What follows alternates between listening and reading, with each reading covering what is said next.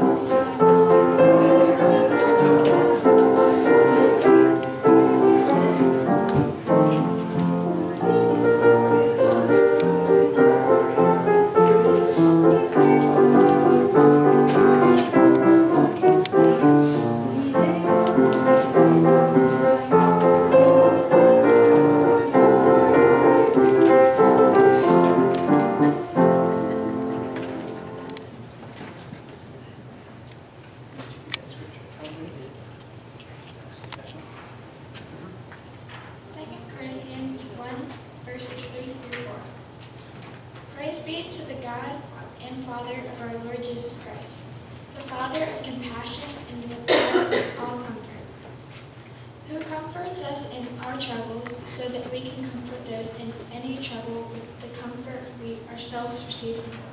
Did you count how many times the word comfort was used in that sentence? Okay, here. Let me read it one more time. And I want you to put your fingers up how many times you hear the word comfort. Praise be to the God and Father of our Lord Jesus Christ, the Father of compassion and the God of all comfort. Okay? Who comforts us in all of our troubles so that we can comfort those in any trouble with the comfort we ourselves receive from God. Okay, so that verse is talking about comfort, right? That this is what God has called us for, and this is why it's important that we continue to come to church. Where's Kyla at? You hear me? Little sister? This is why it's important that we come to church, because what I'm going through can help you when you go through it. Amen. Comfort that God has given me will be the comfort that I can give you.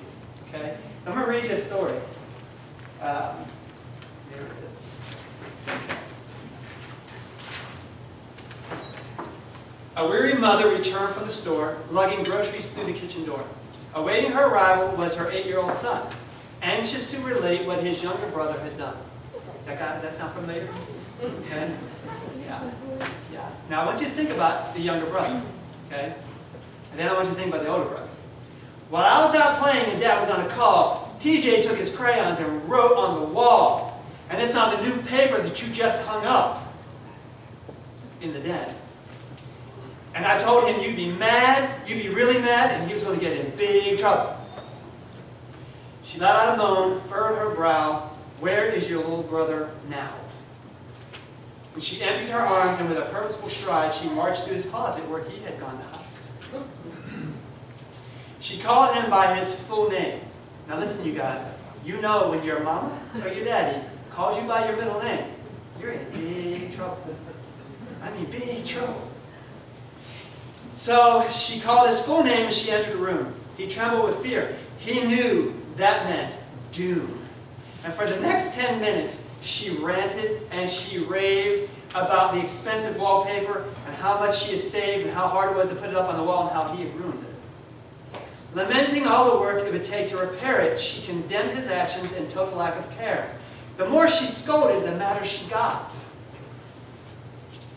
Then she stalked from his room, totally distraught. She headed for the den to confirm her fears.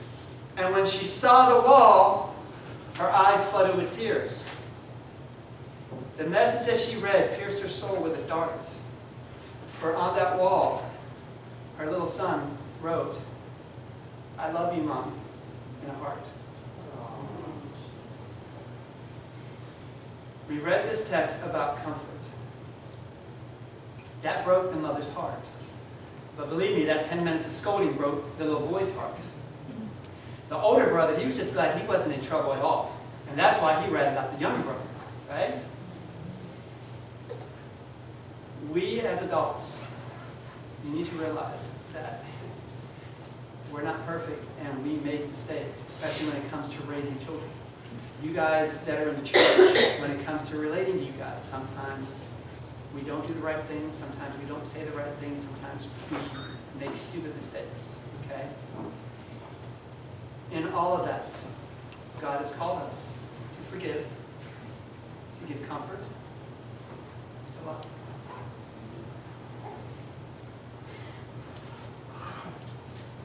And when your parents make mistakes, when other adults make mistakes and they hurt you, you have two choices.